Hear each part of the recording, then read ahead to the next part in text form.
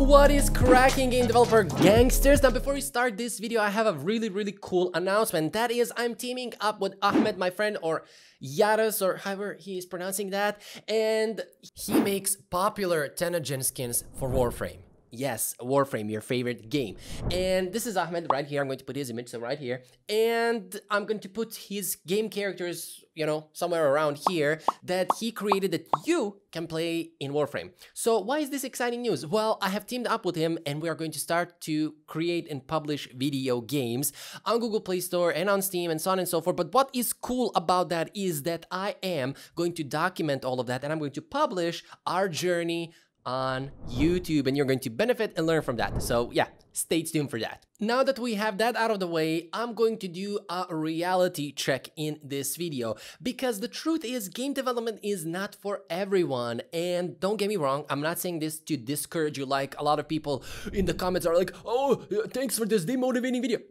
No, okay? So I'm not trying to demotivate you. I'm simply telling things how they are, because most of us, or basically every single person who loves game development, he starts with game development thinking that he will learn how to create games, he will get a job in a really cool game studio working on some really cool games, or eventually create his own game, publish it, and earn money, or earn for a living. When I say earn money, I'm not saying like earn millions of dollars, you know, hot chicks, cool supercars, big houses, and whatnot. I wanna be a rock star. But, you know, have a decent living. You can afford whatever you want to afford to yourself. You have a nice life. You can eat whatever you want to eat. And yeah, you do what you love, which is the most important thing. But unfortunately, this doesn't happen for majority of people. And the reason for that is, well, very simple.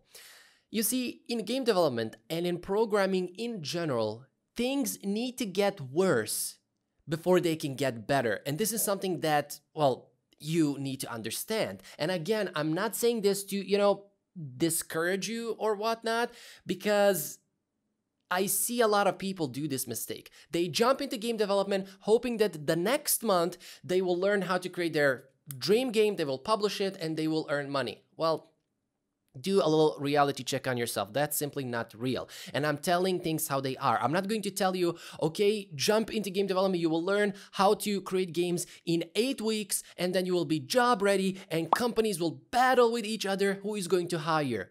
That is simply not real. And the sooner you realize this, the better you will, well, pass through the learning phase. Because when you start to learn game development and programming in general, you need a lot of patience, because a lot of patience is required on that path. You will bump into a lot of obstacles, and if you don't know how to deal with them, then your chances of quitting before you even, you know, start to dive into game development are very high. And I've seen this a lot over the past 6 years. People start to watch my videos, they watch 2-3 videos, and usually the hardest ones, you know, beginners come, they want to create first-person shooter games, and then they complain how game development is hard, how they cannot figure it out, and eventually they quit. Well, in order for you to avoid that, don't start with the, you know, hardest thing. Start with simple things, learn the basics first, and also keep in mind, whatever obstacle, whatever problem you are facing, there is always a solution to that problem. Now, it might take you a day to figure it out, it might take you a week, it might take you a month, but eventually you will figure it out. And don't think that that only happens to beginners. That is not true. I remember when I was creating my mobile game that I have published way back, like 4 years ago, I stumbled upon a bug that took me, I believe, 6 or 7 days, even more than a week. I cannot remember correctly, but I think it was more than a week to figure out how to fix it. And when I finally did, it was something so silly, so stupid that I still cannot believe that was the problem.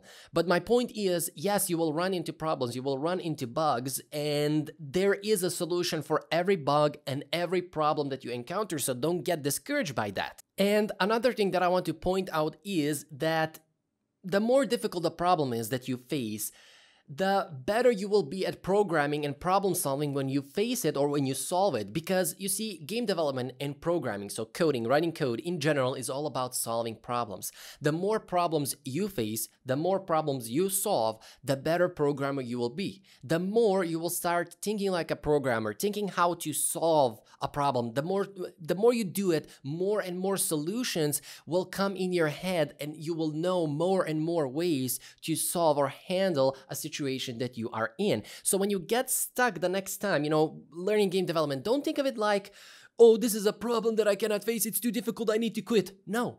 Think of it like, oh, cool, I have a problem that I need to solve that will improve my game development skills, that will improve my programming problem solving skills, and that will improve my programming skills in general. What the f does that mean? So when you think of it like this, you will be motivated to work harder and to advance even more and more.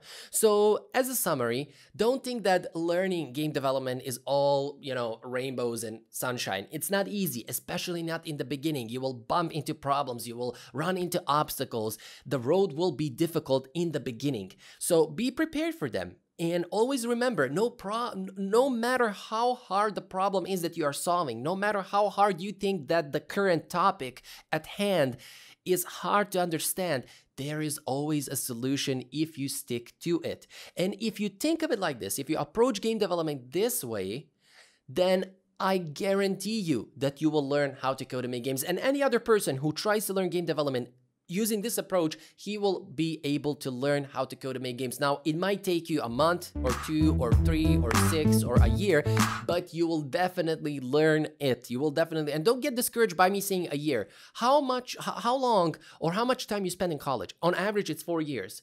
If you graduate everything on time. If you don't, that's 5 years, 6 years, 7 years. And still when you graduate, you don't know anything. So yeah, even if it takes you a year to learn, you will learn and you will know and have the skills to apply them. So remember all of this next time when you think about quitting game development or quitting the project you're working in, so on and so forth. So yeah, if you like this video, give it a, thumbs up, give it a like, push the algorithm with the channel, and also comment the video, share it so that others can see. Don't forget to subscribe so that, you will get notified when a new video is out. Also, I have a few links down below that will help you learn game development, improve your skills, and so on and so forth. And you can check out Ahmed's channel, the dude that I said that we are going to collaborate and create some cool and awesome games. And I will inform you about that, and I will publish those games, and I will make them available for you, of course. And yeah, other than that, I guess stay out of jail. See ya.